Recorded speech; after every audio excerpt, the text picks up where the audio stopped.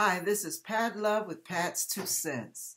Listen, I want to share something with you that struck me when I was at the hospital today. A lot of times we think that things that have gone haywire in our lives are someone else's fault. Either the way they treated us or what they allowed or did not allow us to do as children.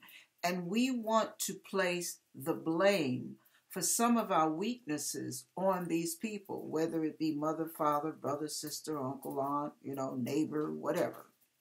Well, I'm not talking about abuse. I'm not talking about that. I'm just talking about regular, everyday irritants in relationships, okay?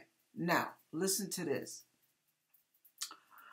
Many times, what you choose to do with what happened to you determines your outcome.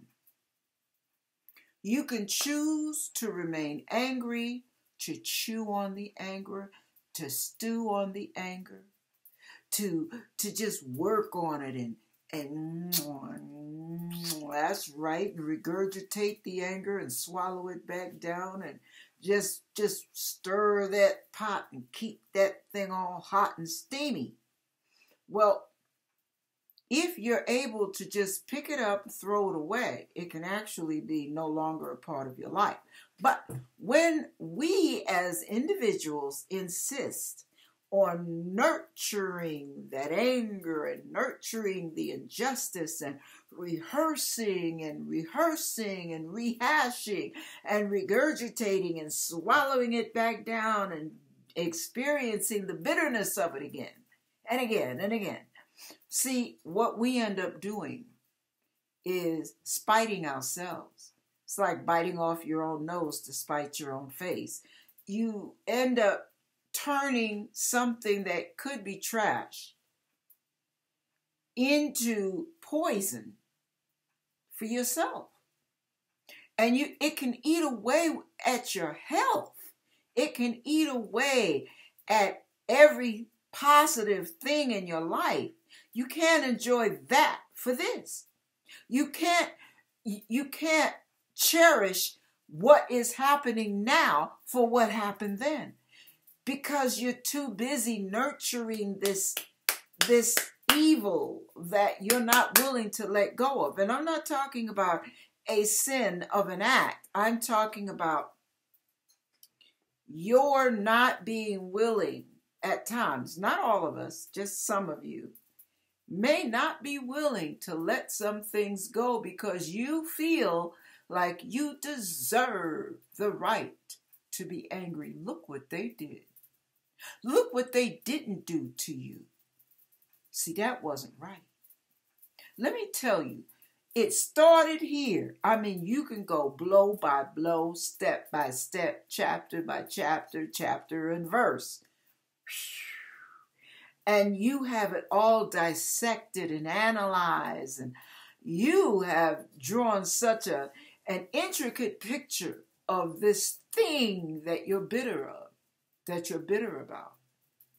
But what you don't realize is while you're so busy focusing on that wrong, everything that is right in your life cannot be enjoyed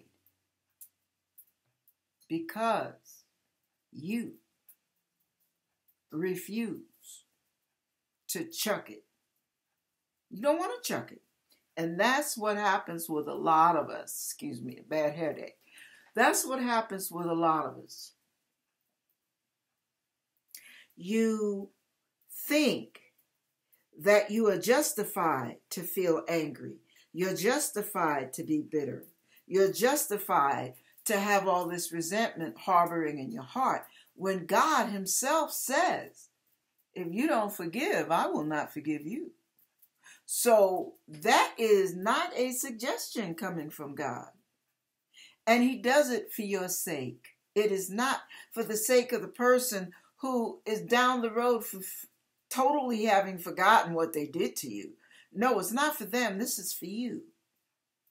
You don't let any monkey stop your show. But many of you do. and you let the bitter memories of the past spoil your feast of charity for today. You can't even feast on the love that's in your life. You can't feast on the blessings that have been bestowed on you because you're too locked up, tied up, locked down, buried under the past. And the good things that are in your life to this day are being spoiled and defiled and rotten by all the emotions you have tied to the back door. I don't know if you get what I'm saying. I'm tired. I've been walking all day at the hospital. But I'm telling you, you've got to ask God to help you get rid of that. It's not going to do you any good. You sitting up there justifying your right to be angry is not doing you or anybody else any good. It's counterproductive. It's destructive. Let's ask God to get that out, shall we? Please do. Ask Him to heal your heart and help you forgive. That's the solution right there. Then you can actually enjoy what He's doing in your life now.